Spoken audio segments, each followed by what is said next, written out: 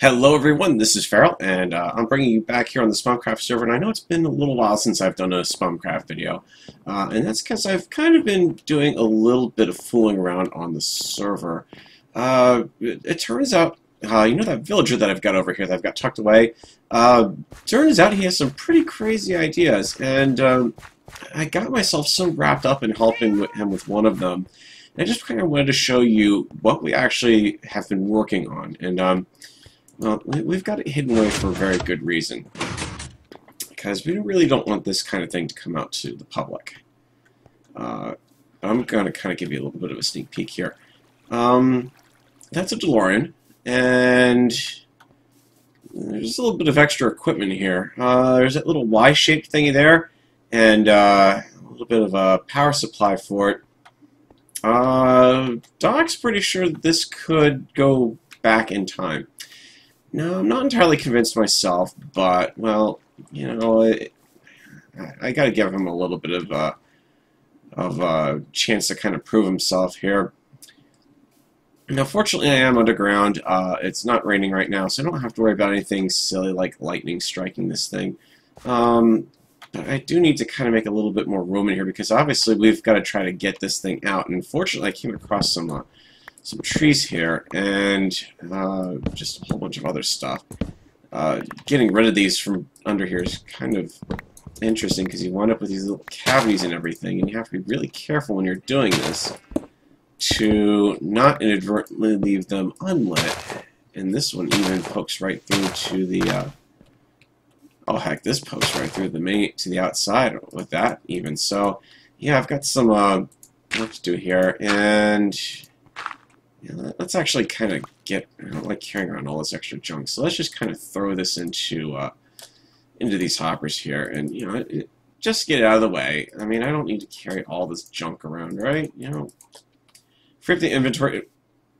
What was that? No, no, no, no, no, no, no, no. Don't do anything.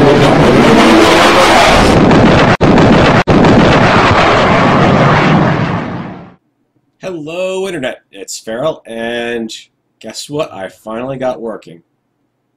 That's right, the Wackelwood map. More specifically, the Wackelwood overworld map. So the trick, if you've been trying to work with the world at home and have been having no luck in actually being able to use it because the map lags out and crashes the game after a few seconds, get in there. Open the game to land, switch as creative mode, switch over to creative mode, and issue the /kill space ampersand, not ampersand, at symbol E, open bracket, type equals exclamation point player, close bracket. That will get you all of the mobs killed, quite literally, and I think that the entities that are not being found may have been what was causing the problem. So you can see it killed off quite a few entities, and after I did that, I've also switched over to peaceful mode, so that should effectively stop everything. Unfortunately, this also means I've probably killed off all of the villagers in Old Border Village, but, well, you know, what can you do?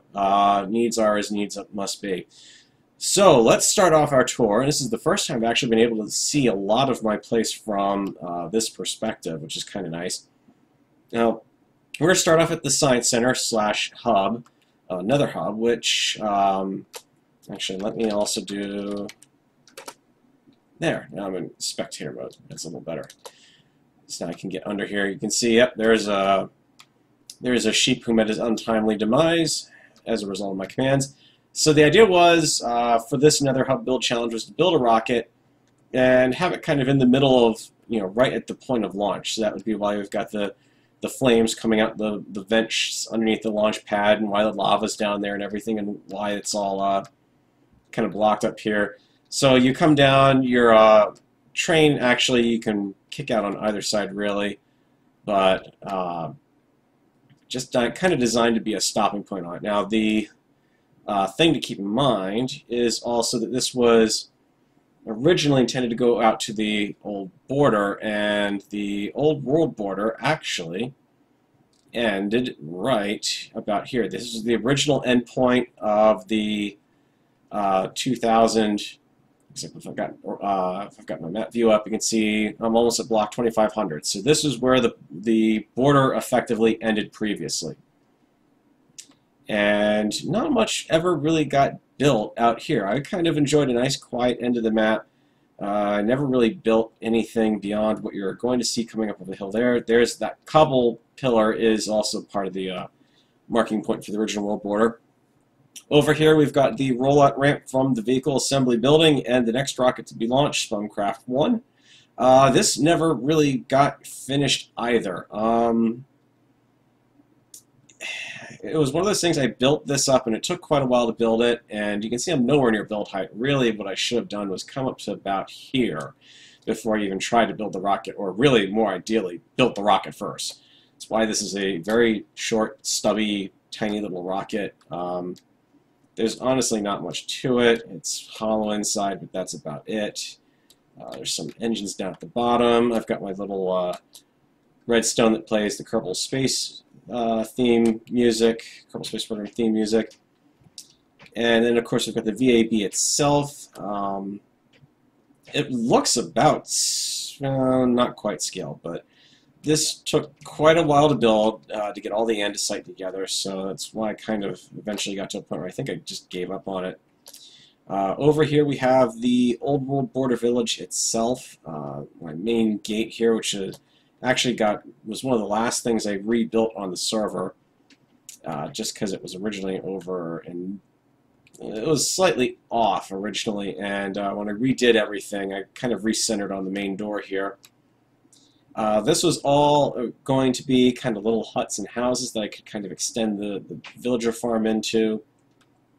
The original bridge, or the bridge itself through town. Also, the first stage of my sheep farm, there's going to be a whole other matching building over here that would have gone with it. My ghetto farm, which probably, oh, I jumped way down. Yeah, there's the remains of everyone who was in there. You can see the redstone for the sheep farm is driving down there. You can see I've done pretty extensive exploring and mining, not so much over in that direction. Kicking myself now that I'm seeing that mine shaft over there. I didn't even realize that was there. Oh, that sucks. Oh, that could have been so much fun. But yeah, I primarily stuck with kind of the areas in and around where I was building out here. Let's go back upstairs, and yeah, through the yeah, I killed off all the villagers when I did that command. Oh well. This is my villager holder, my very basic villager trader. I mean, I didn't really do much with anything. I had clerics, librarians, and crafters, and everyone else had pretty much died off. I don't know how that yellow sheep survived, because that is indeed the color I was raising for the next lane. I wonder how much actually survived in here. Should be nothing. Are you actually the right color for that lane? No. Okay, yep, so that was just a random spawn.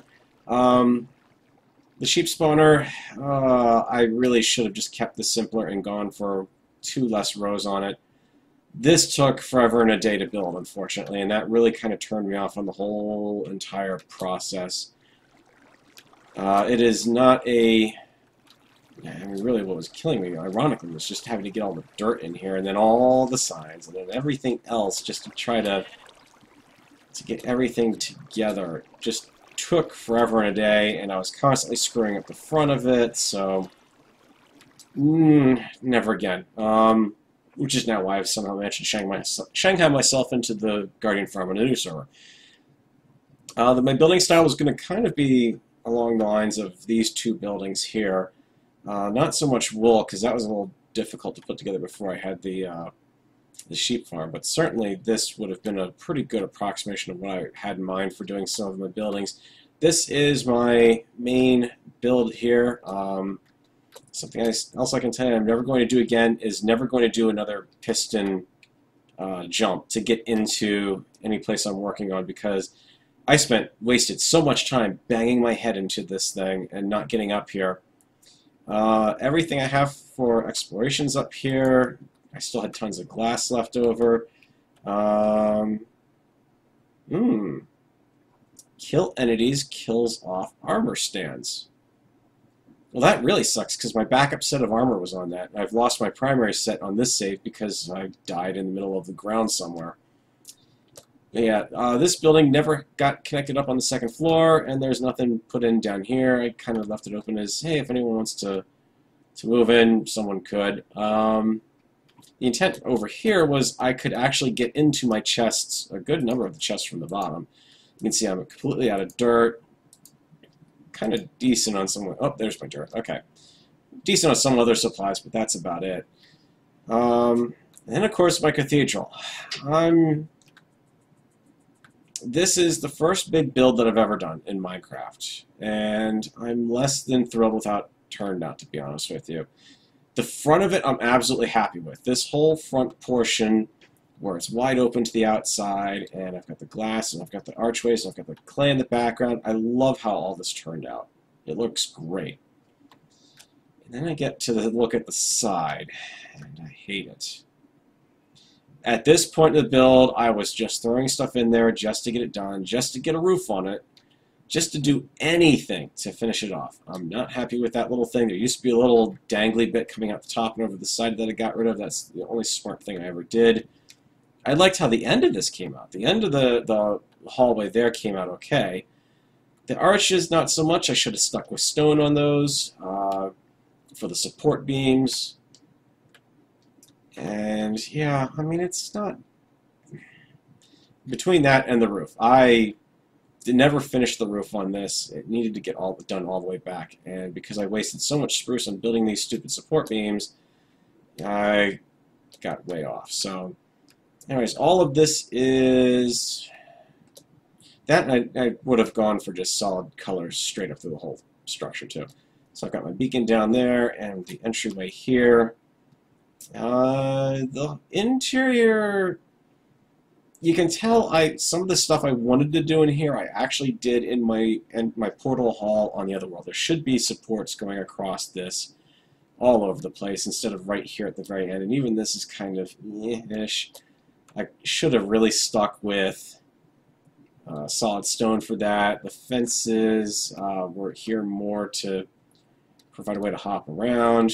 I do like how I managed to integrate the zombie spawner, because that is down here somewhere. Where are you? There you are. Okay, just a little further down. And a little further over. Yep, there's my zombie spawner. And the drop shaft to get them actually up into the zombie chamber. This worked out pretty good. It's close. The nice thing is it's at Y44.